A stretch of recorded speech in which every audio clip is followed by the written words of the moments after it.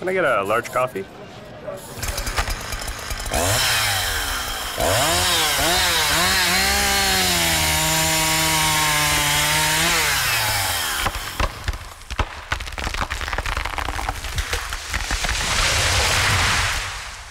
Is your coffee destroying bird habitat?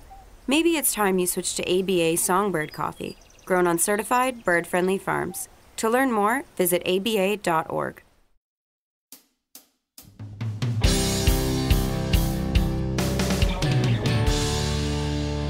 Hello and welcome to another episode of the American Birding Podcast from the American Birding Association. I'm your host, Nate Swick, and I'm just going to come out and address the elephant in the room. I know that there are a lot of folks out there feeling overwhelmed, feeling really frustrated with recent news. I hear you. It's like it's just one thing after another, and sometimes you just want to throw your hands up in the air, give up. I get it. But just remember, everybody, you can do it. If we learned to identify two different species of dowitcher, we can learn to identify two different species of willet too. I know this to be true. I'm referring, of course, to the recent release of the first batch of taxonomic proposals considered by the North and Middle America Classification Committee of the American Ornithological Society. This is the group of bird scientists that essentially decides where in your field guide you can find a given bird. They also do splits and lumps, which is a big deal if you keep a list. You might get a new species if they split the right one. If you've followed along with this stuff in the past, you might not recognize the AOS or the NAMACC because it used to be the American Ornithologists Union until they were lumped, in a bit of unintentional irony, last year with the Cooper Ornithological Society to form one giant bird science organization to rule them all. And that was a pretty good idea. I'm not sure that the American Ornithologists Union did a whole lot to increase wages for American ornithologists, and the general strike they called in response to the proposed white-breasted nuthatch split was a bit of a disaster, particularly once they called in the strike busters. Strike busters. I'm not going to say this whole thing was a setup for a series of bird-related union puns, but you could be the judge. Anyway, there's a lot of good stuff in this first batch of proposals. There's the willet split I mentioned earlier. There's a proposal for a return of Merlin Audubon's warbler, which have been considered together as yellow-rumped warbler since 1973. There's a split of South Hills crossbill, which is the genetically distinct subspecies endemic to southern Idaho, subspecies of red crossbill. And there's a proposed name change for ringneck duck to the perhaps more descriptive ring-billed duck. I think that last one is unlikely to pass, but certainly brings up a lot of interesting discussions about common names. I wrote a post about this first batch on the ABA blog. I'll include a link to it in the show notes. There are typically 2 to 3 batches of proposals every year before the results are published in the summer. We'll keep an eye on that stuff. It's always fun to see what's going on in the world of bird taxonomy. And hey, we might get you prepared for an armchair take down the road. One quick note before we get going on this episode. The ABA is holding a membership drive. We talked about this in the last one. This goes to the end of February. So you can join or renew your membership before February 28th, 2017, and you will be entered in a drawing to win a pair of Leica Trinovid binoculars. A great piece of glass, and one we are really excited to give away. On the show today, I asked for your 2017 Bird of the Year Ruddy Turnstone stories, and you delivered. I'll share some of those in the last part of the show. But first, we'll talk with Drew Weber from the Cornell Lab of Ornithology about their Merlin app, which claims to be able to identify your bird photos, and why that's a big deal for every birder, not just novices. But first, here are your rare birds.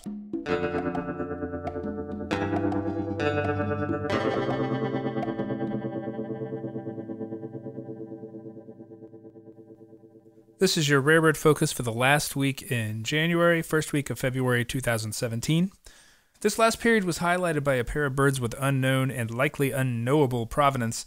In Florida, a great white pelican was spotted among the wintering flock of American white pelicans at Ding Darling National Wildlife Refuge last week. This is likely the same individual who spent a couple days at Ding around this time last year. The Florida Ornithological Records Committee tabled their discussion on this bird pending new information. Its return to the same spot the next year would certainly qualify as new info, but it's not clear what that new info means. Great white pelican is a widespread and highly migratory Old World species, and when it first turned up last year, there was a lot of discussion about the likelihood of this bird arriving to Florida naturally, perhaps by way of the relatively short jump between West Africa and eastern Brazil. Cattle egret famously made that jump from Old World to the New many decades ago, and little egret has done so in more recent times. The presence of exotic animal parks of varying quality in Florida certainly adds to the mystery. But what seems to be clear is that this bird is moving with these American white pelicans, which is notable of something, probably, though I don't know if I could say what. Another bizarre and exciting find was the discovery of a black-backed oriole visiting a feeder in eastern Pennsylvania this past week. This is a central Mexican endemic and a short-distance, mostly altitudinal migrant, so a total surprise to say the least. Like the pelican, the questions such a bird raises are not easily answerable. In the Pro Corner, we do sometimes have a tendency to underestimate the ability of birds, even ones we consider to be relatively sedentary, to disperse to strange places. And orioles do move around. Scott's oriole, hooded oriole, and Bullock's oriole have well-established patterns of vagrancy in the east. It's notable that this one turned up in Pennsylvania, a state that has a recent record of Bahama woodstar, another seemingly sedentary species that showed up in a place no one expected. On the other hand, we also know that there is a big illegal market for neotropical songbirds just over the border in Mexico, though the extent of that market northwards into the U.S. is not well established.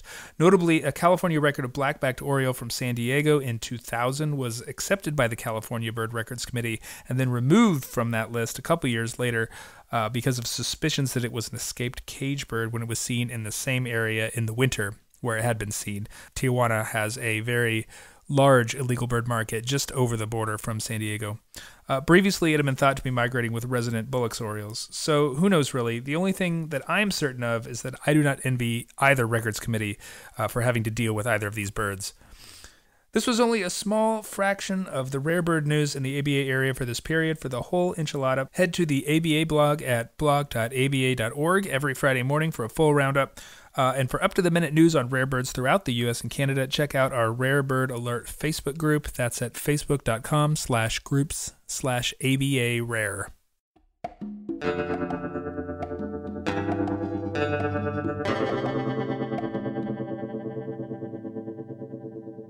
My guest today is Drew Weber. He's the project manager for Merlin, Cornell's new bird identification app. It's a really cool program, and we're going to talk a little bit about how it works and what birders can expect from it. Thanks for joining me, Drew. Glad to be here. Thanks for having me. So Merlin as a program has been around for a little while, but it's kind of pushed out this new update recently. What inspired Cornell to create something like Merlin in the first place? Merlin was originally created back in, I think it was 2013. And it was just kind of Macaulay Library folks and the eBird folks looking at, what data they had available and what they could really produce as something that would, help the general nature lover type person to really be able to advance their enjoyment of the birds around them. And so it really combined all these different pieces that the lab is really strong at. Into kind of like a nice little mobile app that has been downloaded about 1.25 million times now. Wow. So the process is pretty simple. You have a photo of a bird. You can go to your mobile phone and search by that photo, or you can enter the photo in, and it basically scans it or something, and it uses it to determine an identification, which is pretty remarkable. How does the program recognize what it's seeing in the photo, and how does it apply that to the obviously the catalog of photos that Cornell has that it uses to work this thing? Yeah, so the really cool thing is all of the stuff that is in Merlin is really benefiting from the massive amounts of images that have been uploaded to eBird, the sightings in eBird. And so we've been working for the past about 5 years now with some folks from Cornell Tech and Caltech who are really into this vision learning stuff. And they've been able to create these really small models for us that basically blur the image beyond recognition and are able to kind of match the general patterns against what our training model has picked up from the thousands of images for each species that we have in our catalog at Macaulay Library. And so it's really pulling in these kind of like general features of the bird that, it's interesting because it's really picking up on different things than we as birders pick up. And so sometimes it feels like, wow, this is an easy ID. Why is it not getting it every time? Whereas there's other ones that, it nails every single time. And we're like, I can't do that. How is the app doing it? Yeah. So it's kind of a neat comparison there. So it's drawing from this catalog of images in the Macaulay Library. And I suppose that Cornell deserves some credit for effectively manipulating birders into uploading their photos. It certainly manipulated me, when they did the eBird profiles, and in addition to the total number of species you've seen, it gives you that number of photographs you've taken, or how many species that you've photographed. And it's certainly encouraged me to go out and try and get photos of birds, even common birds that I would never have thought to take photos of, and upload even my terrible photos. And I have a lot of terrible photos. So that's where it is drawing. That's where it's drawing from, I suppose. Yeah, and these terrible photos, as you say, are actually a great complement to the really nice photos that are submitted. The photo ID feature really benefits from having the complete range of qualities and postures and angles. Right. Really, each one, no matter how terrible you think it is, it's really adding to the final product. Right, even with sticks in front of them and half hidden and things like that. Exactly, yeah. Because there's still, obviously, you can identify birds when they're creeping down in the brush or behind stuff, and so the computer is able to do something similar. But yeah, that you talk about the kind of Cornell incentivizing, uploading some of these images, and it's very true. That was definitely a goal of it.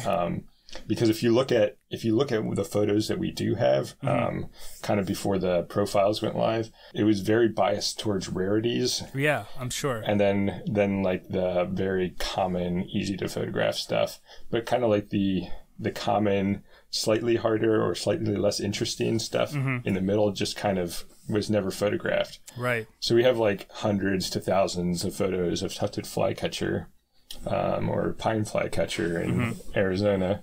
But we don't have very many photos of like Ross's geese or much more common things that anybody could actually go out and take a photo of. Yeah, well, it's telling me that I need to go get a photo of red-bellied woodpecker, which is something that I've been meaning to do for a while. Yeah, it's one of the ones that apparently I need. So thanks, eBird, for getting me moving on that. Cool. So I downloaded Merlin to my phone. I've been playing with it for a few days, and I've thrown a few through photos at it. Some difficult ones, some ones that I've taken, through my scope with my phone, because they're the ones that are on my phone, without any sort of adapter or anything. So some of them are kind of blurry and distant, and it's actually done a really great job. I had like a fall morning warbler that I took that hit a window, and I had a picture of it. And this was a photo that I took in Colombia, not one that I've taken in the U.S. But it's still, that is not an easy bird. It's kind of a not. The patterns are similar to other species, and it picked it up. Morning warbler was the third choice after chat and Connecticut warbler, which narrowed it down pretty well. And then I have some really kind of bad photos of Baird sandpiper that I took here in my home county, and it nailed it. It nailed that one. Nice. So that certainly plays into this idea where you said that the algorithm was able to pick up birds that are very difficult. Because I think of Baird sandpipers being not an easy ID. And this was a young bird with a nice scalloping, so maybe it picked up on that as well. So, yeah, and I gave it a short-billed dowitcher as well, and it hit that one as well, too, which is awesome. Which is great. It didn't even give long-billed dowitcher as an option, which I thought was really neat. It goes to show that, you can put these birds on here that are not necessarily, gimme IDs, and it's able to pick that up, which is great. Yep. Yeah. So what are the plans for Merlin down the road? It's already pretty good at identifying birds in continental U.S. and Canada. Are you planning on taking it into other parts of the world, and what are sort of the limiting factors for doing that? What do you need to do that? Yeah, so we are definitely planning on expanding this. We've been, for the last month or so, been working on a Yucatan pack, so we'll be adding the 3 states that make up the Yucatan Peninsula in Mexico. And we've been training up the photo ID model for that, and by all accounts, it seems to be working pretty good. We were actually just testing the photo ID model in Costa Rica. Some of the lab members were in Costa Rica for about a week. It seemed to be doing a great job at getting female trogons from the back. Oh, wow. And hummingbirds and, like all this stuff. It's mountain Alania, good stuff that will, be very beneficial to even just a birder that hasn't been in that area before. Oh, absolutely. So it's exciting to see that, translating into actually working down there. But yeah, our goal is to kind of keep heading south, probably not like in a continuous, like pack after pack. Going south will probably do like some Brazil, maybe some Argentina, Costa Rica, then pop back up to some of Central America. But most of it is entirely dependent, as far as the photo ID stuff, on the submissions to eBird. So we're really targeting at least 500 photos of each species, which is right now asking a lot for quite a few of the tropical species. But we definitely see that we're able to get more and more people submitting photos with their submissions, and it's really helping to improve what we're able to do. The other thing that we're using the photos for is we're now pulling photos directly from eBird submissions to populate the new Merlin photo galleries. So if you take a crushing image of a quetzal, your photo could be featured in a future release. Oh, cool. Which we think is a really fun way to kind of pay back some of these great photographers for contributing to the Macaulay Library. Yeah, absolutely. So eBird also allows you to submit vocalizations of birds. Do you think that there is any way, and I assume that this would probably be a different algorithm, a different program, to create a sort of Merlin type program for bird vocalizations? That's always been sort of considered the holy grail of computer birding intersection. Yeah, it's something that we're definitely thinking about and talking about a lot, how we can kind of adapt some of these photo models to something that could identify basically the spectrogram. And I think a lot of the technology would translate pretty easily. Yeah, that's interesting. That's not the direction that I would have necessarily gone with it, but yeah, eBird provides a visual representation of a bird vocalization, and if you have a standard for that, then that would probably be easier than some program that has to listens to it. Yeah, and so there's a bunch of different ways that people are working on these sorts of problems, and we have really good partners at Caltech and Cornell Tech who are kind of on the forefront of a lot of the research in these sorts of things. And so as new developments come in, they can kind of pull in what makes sense for these sorts of problems. And I'm really excited about the opportunity to actually tackle that someday. Yeah. Even the photo part has always seemed like it was 5 years in the future. Yeah. And so it's cool that it's here now. Yeah, it certainly seems like magic sometimes to have that available. So Merlin obviously has applications for novice birders and trying to figure out identifications that might be tough, but it has some applications that might be useful for more experienced birders as well, doesn't it? Yeah, definitely. When you think about what a novice birder actually is, it's someone who's not familiar with the birds that are around them, and even as well experienced birders, that's the situation we find ourselves in when we're traveling to a new area. So Merlin can be a very useful additional tool for even advanced birders who are traveling to a new region of the world for them. The other place that we're expecting to use Merlin sometime in the future, rather than, or as an addition to the app, which is a great tool for birders to use out in the field, we're hoping that we can also incorporate it into the actual eBird data quality process, so that at some point we can be, looking at the photos that are uploaded and giving them kind of a score, whether the photo ID thinks that's an accurate identification for the photo. So it's kind of a first pass to filter out some of the misidentifications, or when users upload a photo accidentally to the wrong species, which happens a lot. Yeah. So the system could just be as a simple filter, kind of kicking some of this stuff into a review queue for, the experts to look at and to approach the people that submitted it. Or it could even, down the road, offer alternative IDs based on what it thinks the uploaded photo actually is. So it could be a very, broad learning tool and data quality tool. So where can birders find Merlin? You can find it on the App Store for iPhone or iPad. You can find it on the Google Play Store for Android.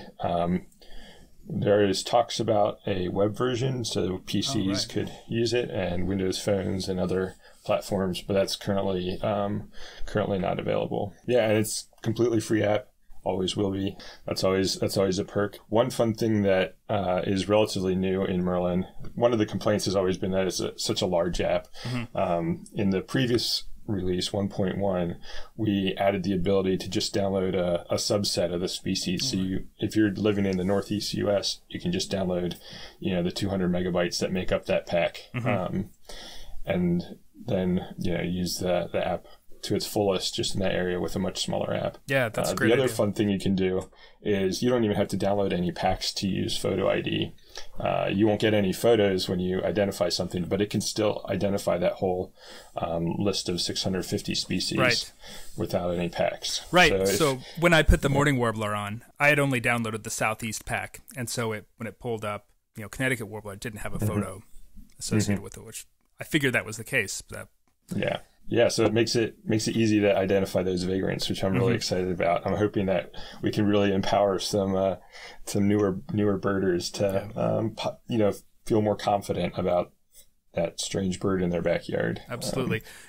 And at the very least, even if Merlin cannot identify the bird precisely, which it does a lot, it gives you the ranked options too. So you can take that and go back to your other references and with the kind of focus your attention on just those species and try and figure it out too, instead of being, sort of overwhelmed by an entire book of, 800 plus species. Yeah, it's just supposed to be like another tool to help you reach the correct result. Sometimes it'll take you right there. Sometimes it'll require a little bit more help. But yeah, just an additional tool to help you get to the right result and feel confident that when you're, deciding that this is, a Morning Warbler, that's actually what you're seeing. Absolutely. Well, I appreciate you joining me, Drew. Drew Weber, once again, is the project leader for Merlin, Cornell's app. You can check it out on iTunes and Google Play. Thanks for joining me. Thanks for having me.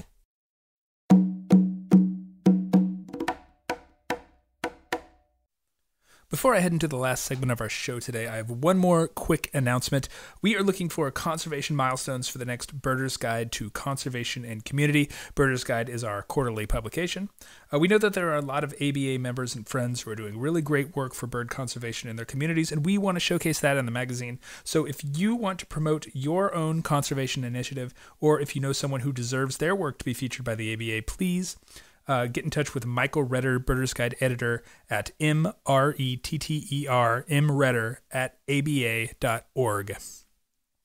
So a few weeks ago, back in the first episode of 2017, I asked listeners of the podcast to share some of their Ruddy Turnstone stories, and I'm really happy that a number of you took me up on that. With Birds So Charismatic, I figured that some people had stuff that they wanted to say.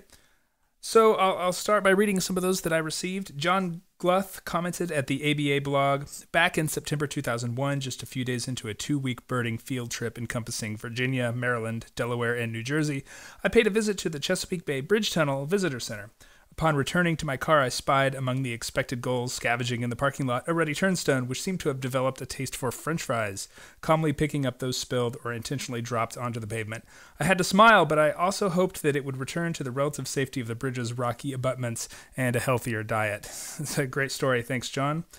Jason Leifester writes, I grew up on the Texas coast, so I saw Ruddy Turnstones frequently. I gained a new appreciation for them when I spent 3 summers, 1990 through 1992, doing bird surveys around the Prudhoe Bay oil field in Alaska's North Slope. The turnstones were only found along a very narrow band of wet saline tundra near the beach, but they were hard to miss because they were so noisy and aggressive. Thanks, Jason. Mark Rouzon brings a story from the newly included Hawaii, commenting that they are vampires. On Kure in the extreme northwestern Hawaiian Islands, I observed them landing on Hawaiian monk seals and pecking open old wounds from shark bites and drinking the blood, thereby keeping the wound from healing completely. That is awesome and also very gruesome. Thank you, Mark. And the last story comes from Kirby Adams. He writes, years after the fact, I still remember my lifer Ruddy Turnstone for how the experience embodied what I love about birding. It was during one of the early biggest weeks in American birding festivals back in 2010. My wife and I were on the Shorebird Tour, car caravanning around Ottawa National Wildlife Refuge with the friendly guide pointing out birds in the fields. A U.S. Fish and Wildlife Service truck pulled up, and the woman driving it alerted our guide that there was a Ruddy Turnstone on the beach at Metzger Marsh, just a couple of miles away. The guide yelled, "On to Metzger," and we all hopped in our cars. The excitement was palpable, and in my memory, people were sliding over the hoods of their cars and peeling off in clouds of dust. It probably wasn't quite that dramatic in reality, but I remember thinking at the time how wonderful it was that a diverse group of people were stirred to a shared excitement by a few words passed on to us by a stranger in a truck. The words Ruddy Turnstone held some magic in birding parlance, and I was part of the crowd that understood it. When we arrived at Metzger, the bird didn't disappoint. It looked as sharp and colorful in the paintings in the field guide, and it was flipping pebbles on the beach just like the text said they do. That's another magical part of birding that you have to experience to understand. You see a bird for years in the field guides and read about its habits and habitats, and then you see one in person, and it's exactly what your mind pictured. It's like the commercial where Santa Claus and the anthropomorphic M&M look at each other and exclaim, "He is real," and then simultaneously faint. When the bird in the field fulfills your field guide fantasies, it's enough to make you weak in the knees. The Ruddy Turnstone was perfect. He adds, this past spring I was sailing to Fort Sumter in South Carolina for some history and birding. Approaching the island, I caught a flock of Ruddy Turnstones still in winter plumage as they lifted off from the rocky shore. It reminded me once again of that lifer in Metzger and that you can't beat birding as a hobby for a lifetime. Thanks, Kirby. What a great story. Thanks, everybody. If you have any Ruddy Turnstone stories that you'd like to share with us at the ABA American Birding Podcast, please let me know. You can find me at podcast@aba.org.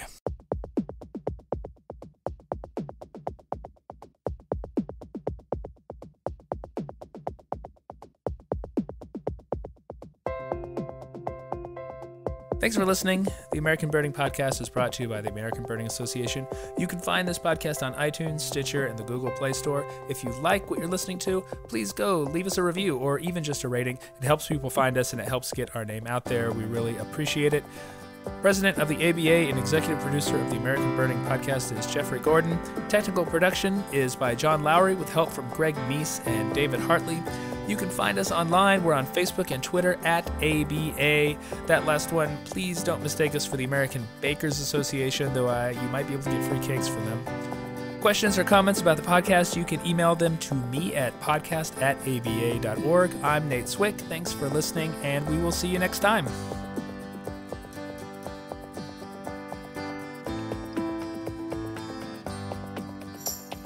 This episode of the American Birding Podcast is brought to you by Global Rescue, the ABA's official emergency medical and evacuation provider.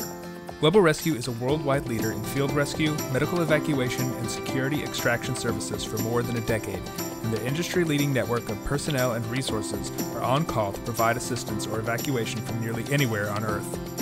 When ABA members purchase a Global Rescue membership through the association, a portion of the proceeds will go to helping ABA programs and conservation. For more information, go to www.globalrescue.com/partners/ABA.